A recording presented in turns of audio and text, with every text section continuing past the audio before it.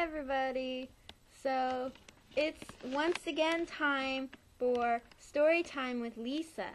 And just like I promised, this story is going to be about the scorpion and the frog. And we have a special guest today, Lisa's sister Erin. Yay! So here we go with the scorpion and the frog. It's a stupid story. One day, a scorpion looked at a mountain where he lived and decided that he wanted to change. So, he set out on a journey through the forests and hills. He climbed over rocks and under vines and kept going until he reached a river. The river was wide and swift, and the scorpion stopped to reconsider the situation. He couldn't see any way across, so he ran upriver and then downriver, thinking that he might have to turn back. Suddenly, he saw a frog sitting in the rushes by the bank stream on the edge of the river. He decided to ask the frog across the stream. "Hello, Mr. Frog," called the scorpion across the water. "Would you be kind as to give me a ride on your back across the river?" "Well now, Miss Scorpion, how do I know that if I try to help you, you try to kill me?" asked the frog hesitantly. "Because," the scorpion replied, "kill you, then I too, for you see, I cannot swim." Now, this seemed to make sense to the frog, but he asked, "What about when I get close to the bank? You could still try to kill me and get back to the shore." "This is true," agreed the scorpion, "but then I wouldn't be able to get to the other side of the river." "Alright then, how do I know you won't just wait till we get to the other side and then kill me?" said the frog. "Ah," crooned the scorpion.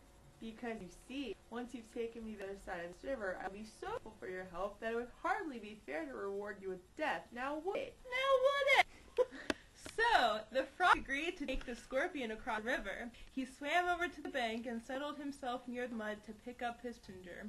The scorpion crawled onto the frog's back, his sharp claws prickling into the frog's soft side, and the frog slid into the river. The muddy water swirled around them, but the frog stayed near the surface so that the scorpion would not drown. Considerate. He kicked strongly through the first half of the stream, his flippers paddling wildly across the current. Halfway across the river, the frog suddenly felt a sharp sting in his back, and out of the corner of his eye saw the scorpion move his stinger from the frog's back. A deadening numbness began to creep into his limbs. "You fool!" croaked the frog. "Now we both shall die! Why on earth did you do that?" The scorpion shrugged and did a little jig on the drowning frog's back. Read your line. "I couldn't help myself. It is my nature." Then both sank into the muddy waters of the fleeing river. And that is the end of that story with the retarded scorpion who's just a jerk.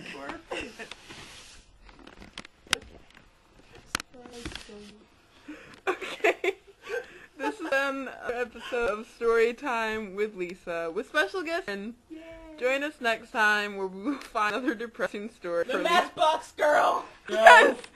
Join us where we read The Little Girl, Spirit of Christmas.